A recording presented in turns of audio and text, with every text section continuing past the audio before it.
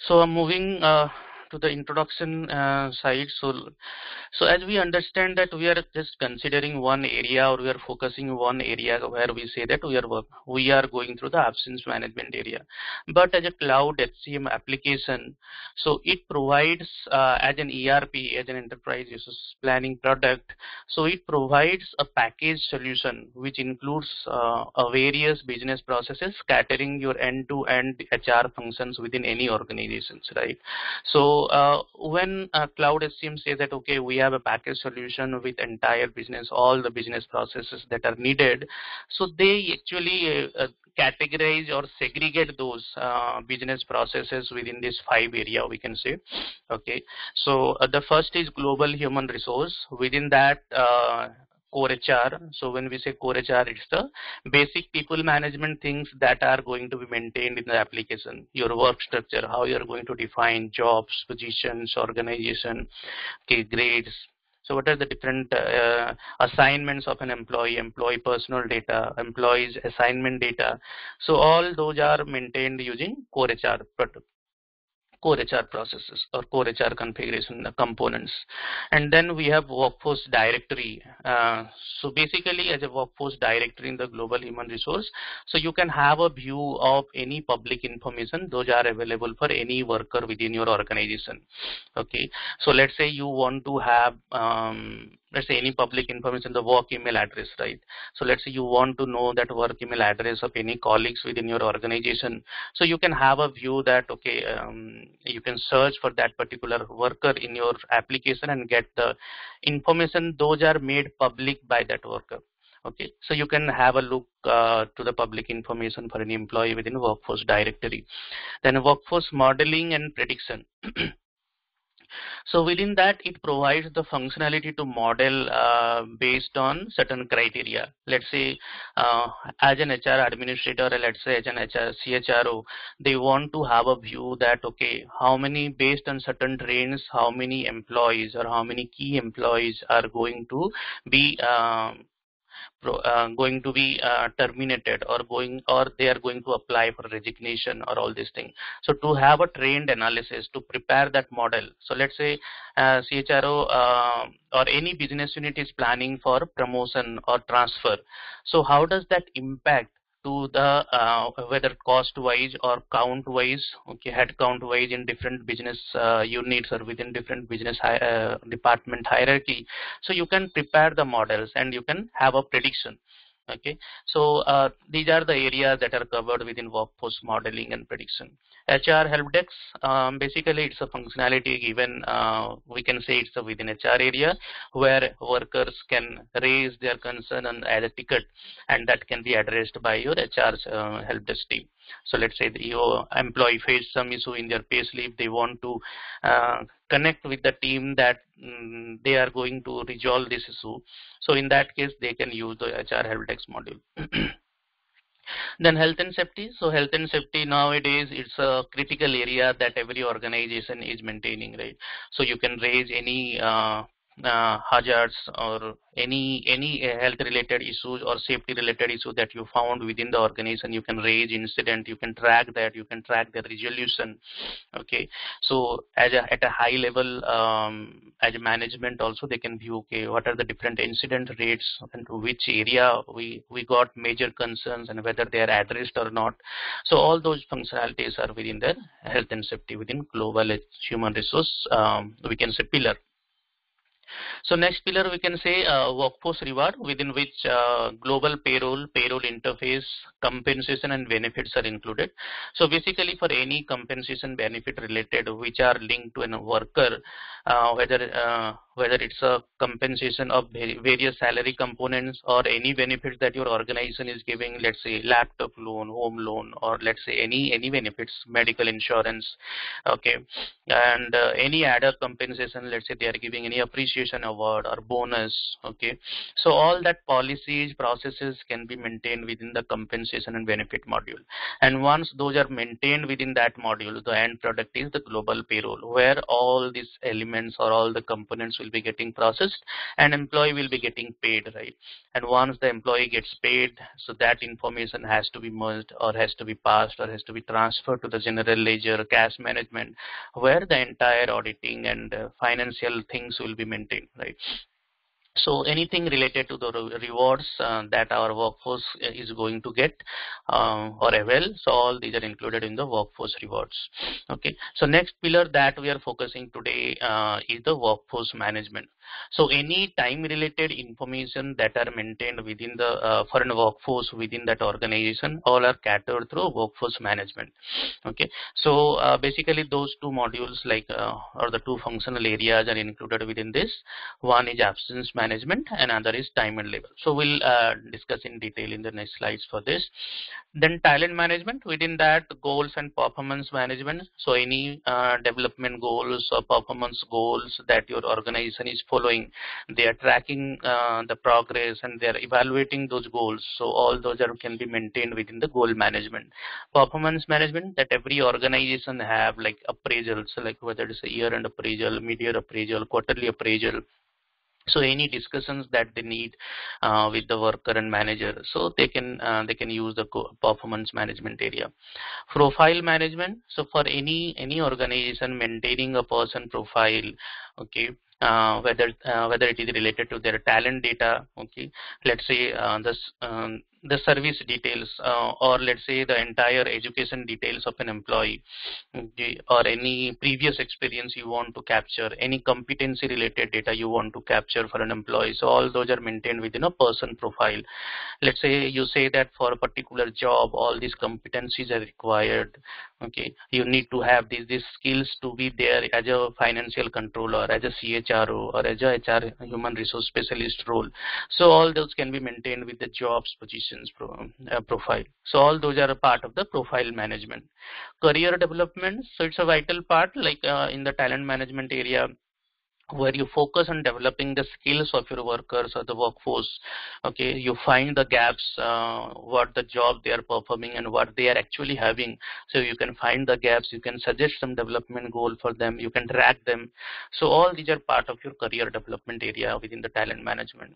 Talent review, so you can have a talent review meeting, in a meeting where you can see your entire population.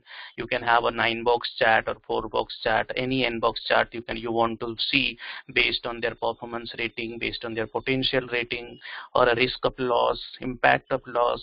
So all these things, by all these criteria, you can have a chart view, so that you can see, okay, where my workforce are exactly lying and what I need to do, whether if I get say, okay, if this position is very critical and this person who is having this position is about to leave the organization, it has a high potential but risk of loss is high, impact of loss is high, so I should plan for his succession, right, his or her succession. So in that case I can have this module implement and talent review and succession planning.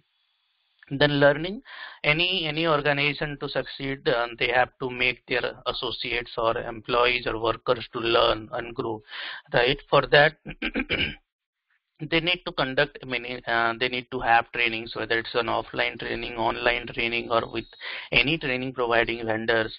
So all these functionalities that they can capture within, or they can cater through learning area. Recruiting, the entire recruitment functionality, starting from the candidate selection, candidate applying for any job vacancy, then candidate creation, candidate selection process, and then offering them an offer later. Okay, so all this entire journey is maintained within the recruiting module.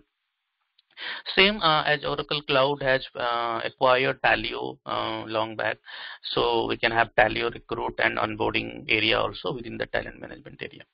So if the next pillar as a workforce life or work life, so it is a new area that is not there, we can say, if in the earlier product of the Oracle e-business suite or where. So personal brand, so basically within your organization you can build your own brand. Okay, you can publish that to your social networking site like LinkedIn, LinkedIn and all. So you can have endorsement, you can have your competency tagged. Anybody can provide your feedback, so that you want to show that feedbacks or you want to show that endorsements and all. So it's all about building your brand within your organizations. Okay, then wellness. So there are certain third-party vendors within with which Oracle Cloud has given the integration where you can track your fitness things. Like, so you have a fitness band and you can link it and you can capture all the wellness data within the portal or within your application, which your organization or which you as a worker can track for your well-being. Right, so all those functionalities are there within the wellness. And then volunteering, so any volunteering project that your organization having and they want to capture or they want to track that within the application, they can use the volunteering modules. Okay, so this is the entire business processes which as cloud HCM package solution it is offering, and which is segregated into different pillars. So let's go to the specific area called workforce management. So in this workforce management area, so basically we can say it provides a framework or it's a set of applications or components which helps you to manage the time related information of workers. Okay, so any organization, it's very vital to capture the times that they are spending in the organization on the working as a working hours or maintaining their shifts, how much time they are spending in a particular thing, so you can do the payments according to that, or maybe you can track their time or time offs, and it may impact your compensation, it may impact your absence hours and all these things. So anything that you need to track their working hours and availability or unavailability within that organization, you have to come with the two modules like absence management and time and labor. Okay, so absence management, we can say it tracks your time offs within your application.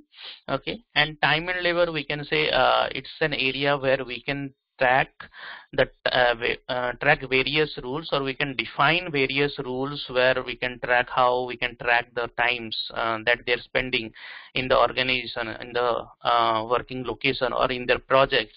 Okay, we can define a number of rules we want, and we can capture from different time devices. Okay, what is the punch in time, punch out time? Certain organization follow punch in punch out machines, third party punch in punch out, and then we integrate those time information to our application and store that in the applications, right?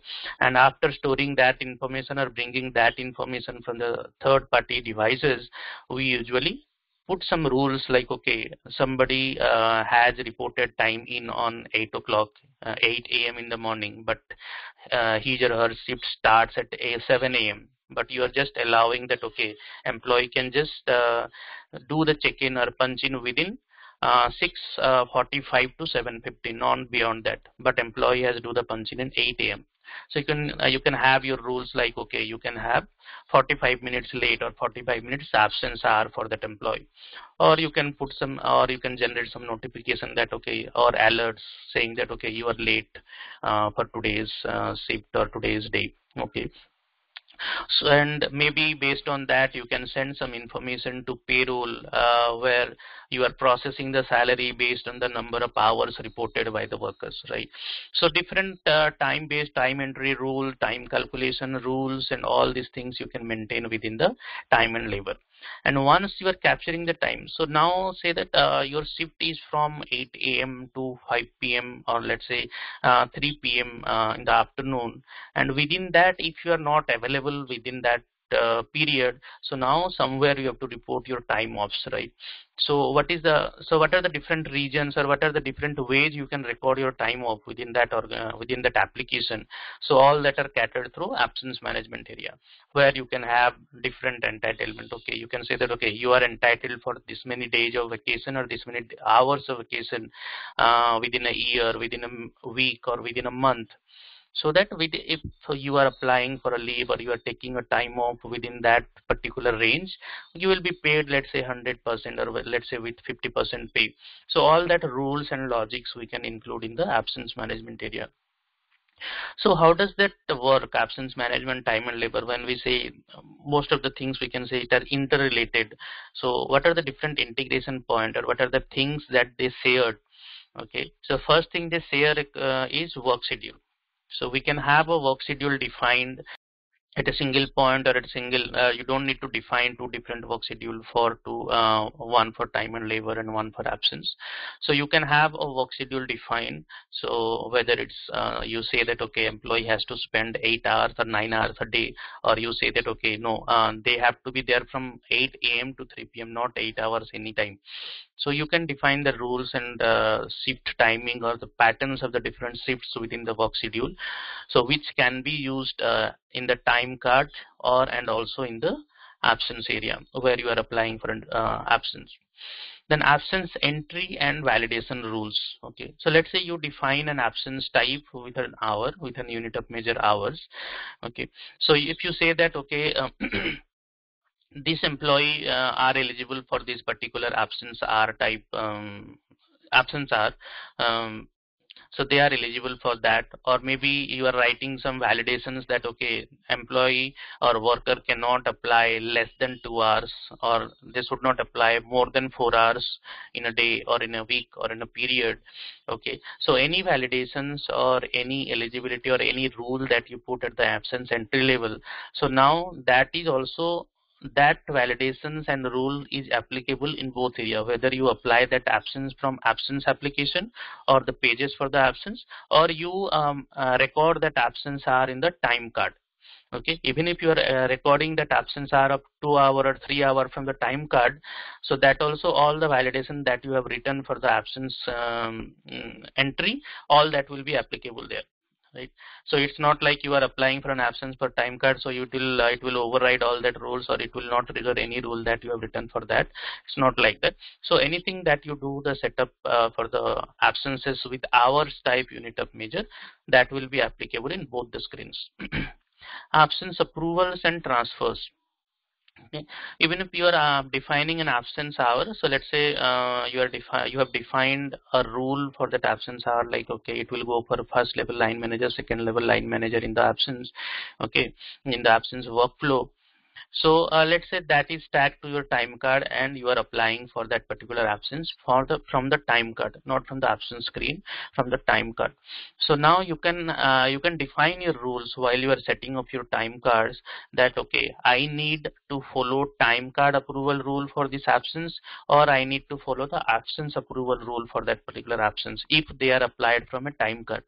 So based on this setting, if we say that okay, if the absences are applied from the time card, they have to follow the absence approval rule. If that is the setup, okay, so even if you record that particular absence from the time card, so it will that absence entry will follow their own approval rules that has been configured using the absence workflow. Even if you say that time card is having a 1 level of approval and absence, that particular absence is having 3 levels of approval, so now absence will follow 3 levels of approval and the rest of the entity will follow the 1 level of approval. Okay, and once it is approved, once it is approved from all the levels in the approval workflow, absence entries are automatically synced in the absence screen. It's not like it stays in the time cards and you have to run some batch processes and all this thing to transfer that particular absence to from time card to absence screen. So that's not the case. So even if you apply any absences from absence screen or time card, both of the area gets automatically synced. So if you apply for an absence hour from the absence screen, so that will be automatically appearing in your time card if you have done the setup like that in the time cards layouts. Okay, and vice versa. So if you applied that from the time card, it will automatically be seen in the absence area. So that's how basically both the area interacts with each other.